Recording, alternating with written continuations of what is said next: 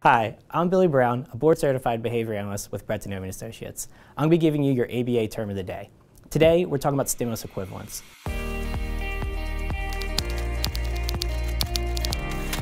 When we're talking about stimulus equivalence, we need to break it down into three important terms: reflexivity, transitivity, and symmetry.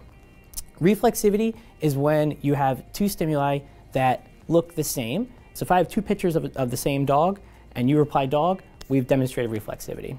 When we're talking about symmetry, we might be looking at two different pictures of dogs. And that might be a picture of a border collie and then a picture of a husky. If I can show you both those pictures and you still respond with dog, or if I say find the dog, you get the dog, that's symmetry. Finally, you have transitivity. If I show you the word dog and a picture of a dog and you establish that that's dog, and then I also show you the two pictures of dog and you're able to understand that those are both dogs, then I take a stimuli from each one of those sets and show them to you in a novel setting. If you're able to identify that that's a dog, that's when we know that we've had stimulus equivalence. Thanks.